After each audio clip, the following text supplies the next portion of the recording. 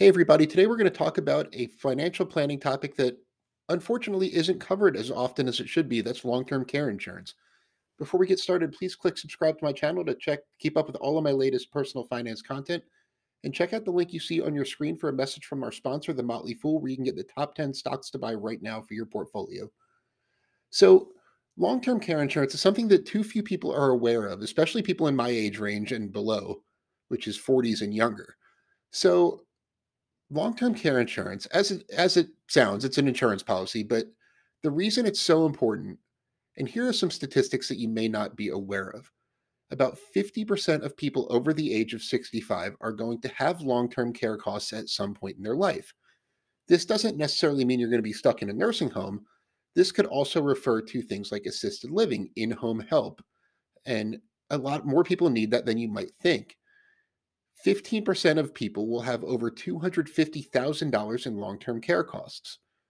And the average cost of a private room in a nursing home is over $100,000 per year.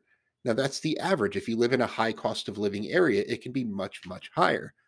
So, the goal with long term care insurance is you don't want your assets to kind of dwindle over time because of these unexpected long term care expenses. You don't want to run out of money because you need health care. That's there are ways to prepare for it, and long-term care insurance is one of them. So, long-term care insurance, what it does, it can pay for services that you need as you age, including assisted living facilities, nursing homes, and in-home caregivers. Now, there's a common misconception that Medicare will cover it if you need nursing home care, if you need in-home care, or if you need assisted living. Medicare usually pays for short-term nursing home stays and short term issues. It does not usually pay for any sort of long term care. So, long term care insurance can help ensure that your assets aren't going to be completely consumed in the event that you need long term care. So, how does the insurance work? So, as I mentioned, Medicare generally picks up the tab for some shorter term costs. So, long term care insurance doesn't kick in till a certain amount of time. Think of this as kind of the long term care insurance version of a deductible. Instead of starting the day that you need nursing home care, it'll kick in after a certain number of days have passed. 90 days is a very common term. There are policies that kick in immediately, but they'll cost significantly more. And most policies provide benefits for anywhere from 1 to 5 years. The average person who needs long term care fits in this range. There are plans that have longer care terms, and for life plans, you can get a long-term care policy that will pay for the care you need for your entire life. They do exist. They're not as common as they used to be, and they are more costly. And there's usually a maximum per day benefit. So long-term care insurance might cover, $100 a day or something to that effect. So the earlier you buy long-term care insurance, the lower your premiums will be. That means you're going to be paying into the program for a longer amount of time, so the monthly cost will be lower. About 50 to 55 is kind of the sweet spot when I suggest to clients that they start thinking about getting long-term care insurance. And just to kind of throw some numbers in here.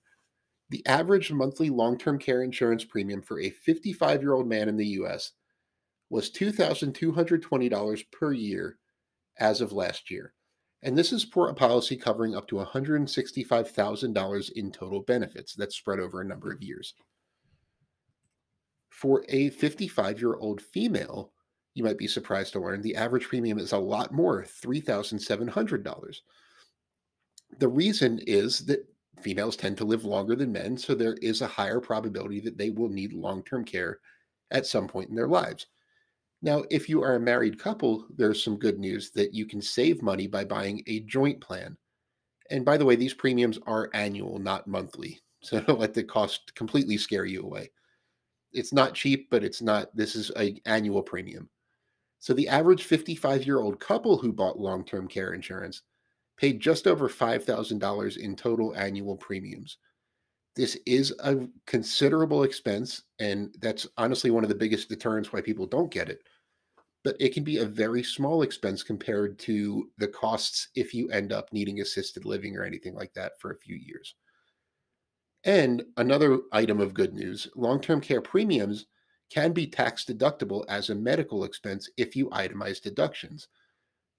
Any healthcare expenses in excess of 7.5% of your adjusted gross income can be deductible, and long term care premiums absolutely count as a healthcare expense for this category. So if your long term care premiums plus your other health costs for the year are over 7.5% of your adjusted gross income, you can potentially write them off. So there's that to keep in mind as well.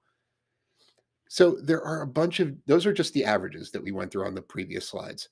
The costs vary with a bunch of factors. The two biggest ones are the age at which you get your policy. I mentioned 50 to 55 is kind of the sweet spot when I suggest that people start thinking about it. But if you're younger than that, there's no harm in getting a couple quotes or anything like that. So your age when you get the policy, the longer you wait, the more expensive it's going to be. Your health when you get the policy, the insurer will kind of assess how likely you are to need long-term care. Your marital status, I mentioned you can save money by combining a plan with your spouse. Your gender, mentioned females live longer, so their policy premiums tend to be a little higher. Whether or not you want inflation protection, which I would absolutely recommend an inflation rider with long-term care insurance because the costs do not get lower over time. And this adjusts your policy's maximum benefit by, say, 3% a year going forward until you need it. It depends on the maximum coverage amount. Some policies cover a certain amount per day, some cover more. Some cover for 1 year, some cover for 3 years, some cover for 5 years, and some cover for lifetime.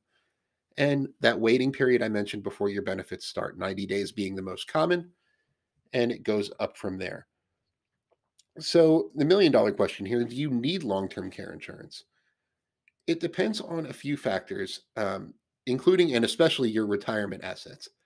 If you have, say, several $1 million saved for retirement, and like if you end up in needing assisted living or nursing care or anything like that, it wouldn't completely destroy your finances.